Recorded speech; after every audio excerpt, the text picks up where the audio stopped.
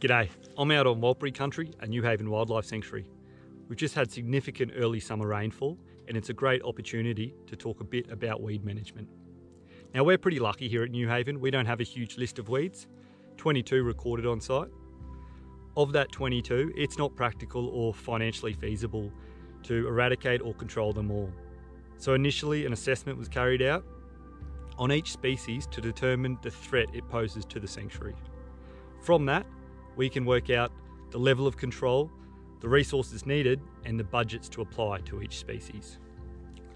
From that, we found that we do have a few what's known as transformer species that we really have to closely monitor and control, like couch grass, hairy flower lovegrass, but the one I want to talk about today, and our most dominant weed species at Newhaven, bufflegrass. Bufflegrass was first introduced to Central Australia to help with dust suppression and also a pasture grass for the cattle industry. Now widespread throughout Central Australia, dramatically changing natural landscapes. Not only does it outcompete native species, but it also drastically affects quality of habitat for native wildlife. However, the most significant impact bufflegrass has to our landscape is its impact to the fire regime. Bufflegrass will burn 3 times hotter than native grasses, which poses a real threat when implementing our fire management program and trying to manage summer wildfires. It changes fire behaviour by increasing fuel loads and connectivity, which in turn leads to catastrophic fires and the destruction of habitat, which then post-fire leaves next to no cover for native wildlife to hide from introduced feral predators.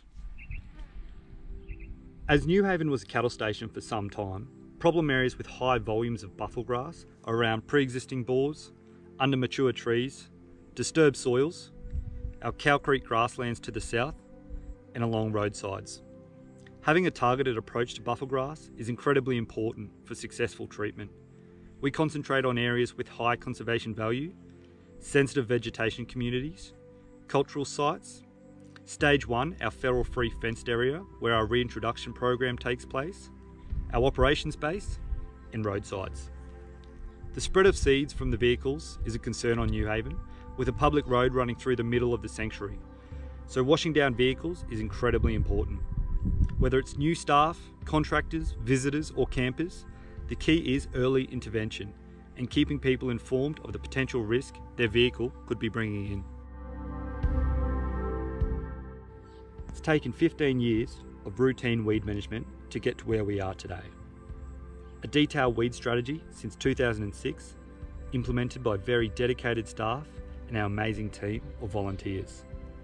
A lot of work goes into developing our weed strategy and annual management plans, from land managers, ecologists and botanists on the ground, to our national science team, who all help develop our science-driven approach to targeting weeds over the 260,000 hectares of Newhaven.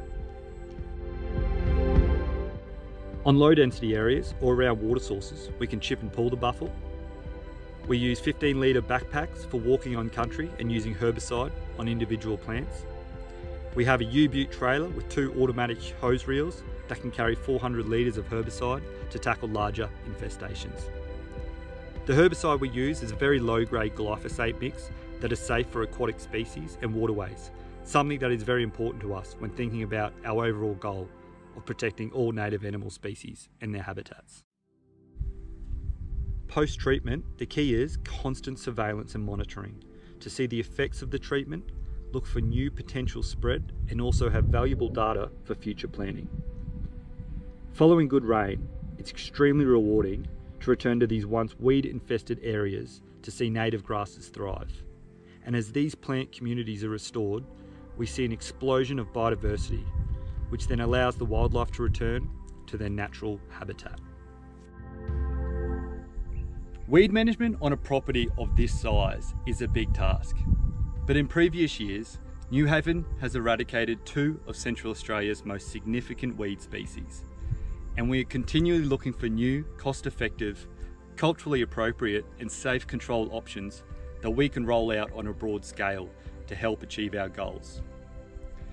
Weed management isn't the most glamorous part of conservation, but it's an incredibly important component in helping restore biodiversity, decreasing that frequency and intensity of wildfires, and most importantly, helping protect all of our native animal species and their habitats in which they live.